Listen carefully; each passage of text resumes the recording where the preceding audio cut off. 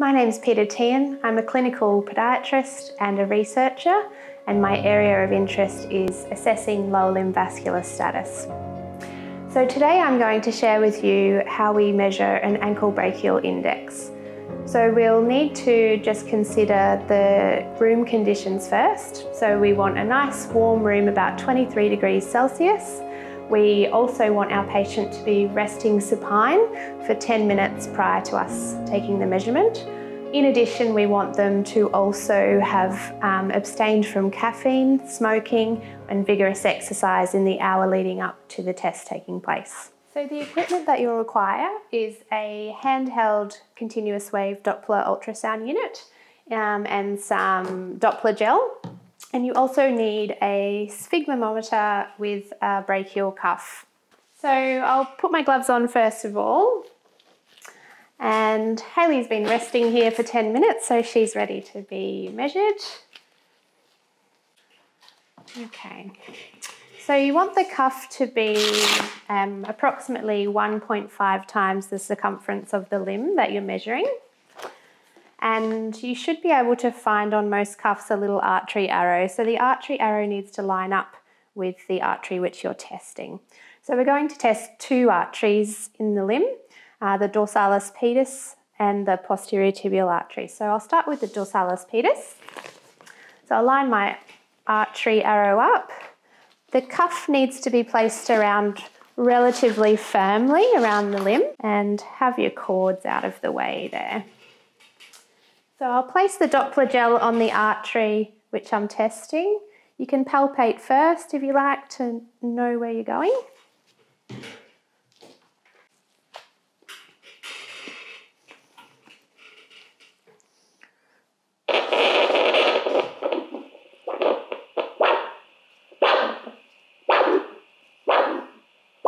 And get a nice signal.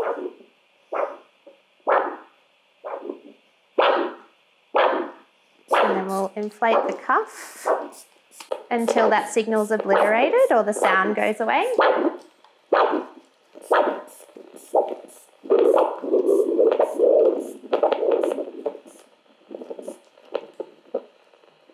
And then I'll slowly release the cuff until that sound comes back.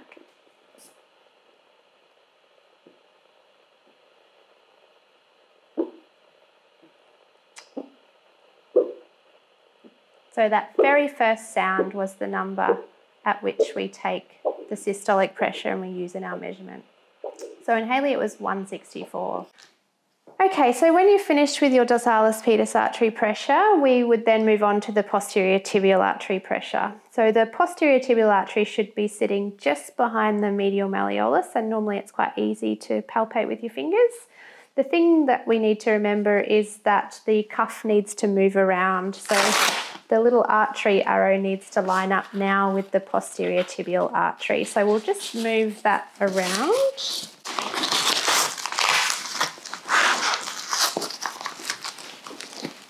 Perfect.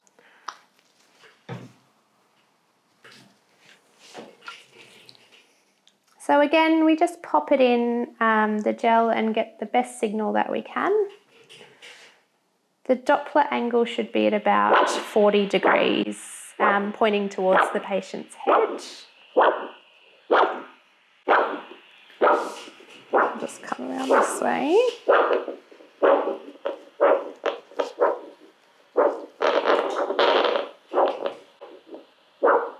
So once you're happy with the signal, inflate the cuff.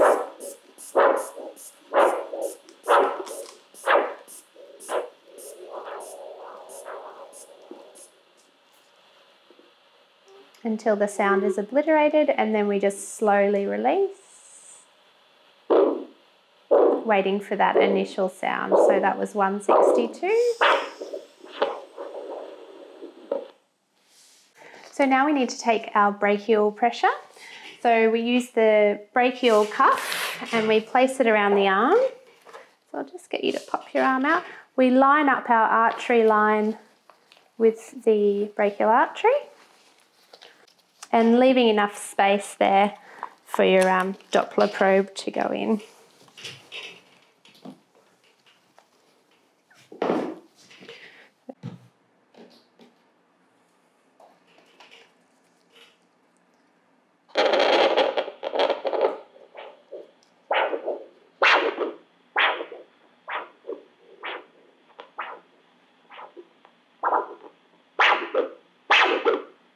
That's a good sit.